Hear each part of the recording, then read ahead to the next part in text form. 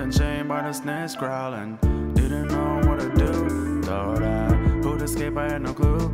I battle against the venom till the very end. After that, I would come out a better man. All the fights were so damn irritant, but I stopped and I always were vigilant. What was this sudden feeling? Then the conversation was getting kinda different.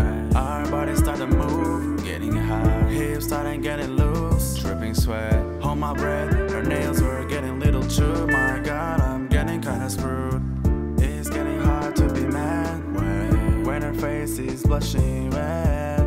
This wasn't part of my plan, but her skin was glowing. I became her biggest fan. All we're trying to do is to get in the mood. Let's do something your mama wouldn't like it.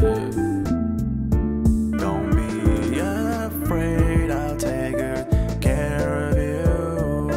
Best be sure we're gonna do something nasty. So now our conversation started growing. I started listening what she was saying. She knew, got distracted by her looks, at my face, then I back to see if I wouldn't move.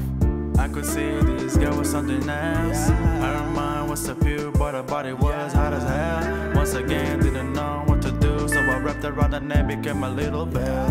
I still ask, what was this creature who possessed different tastes, different features? Someone can be so evil, so sweet, heartbreaking, and even great teacher.